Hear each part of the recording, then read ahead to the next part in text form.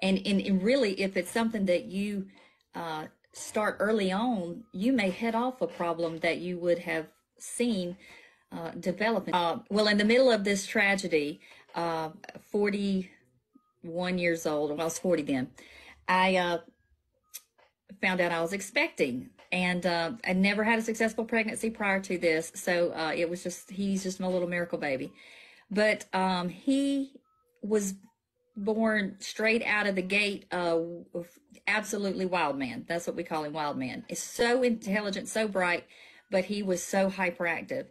And I mean, we still have to, we use the coils to sort of manage this at this point. But I had so many people refer, you can go back and look at my TikToks because they used to all be about him. He's wide open. He is just wide open, not misbehaving, but just wide open.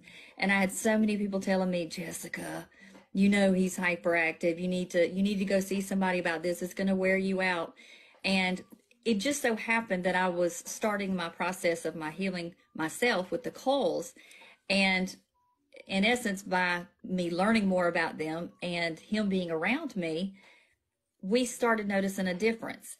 And my son, he is the best Chico little spokesman there is. He will come and get me. When he feels himself getting emotional or about to have a tantrum, he will literally come get me, and he needs my full attention because he's like, I want the coils. You know, he tells me in his own little, you know, snippy little way that he needs them or he's going to just melt down. He doesn't know what they are. He doesn't know what they do. He just knows that those help him to feel better. And I put on a calming frequency, and it's made all the difference in the world. It is, and I really have been reading into a lot of this week and doing a lot of research about this, but the science, there is so much science behind why this works and how it, the neuroplasticity in developing brains and the effects that it can have with ADHD, autism.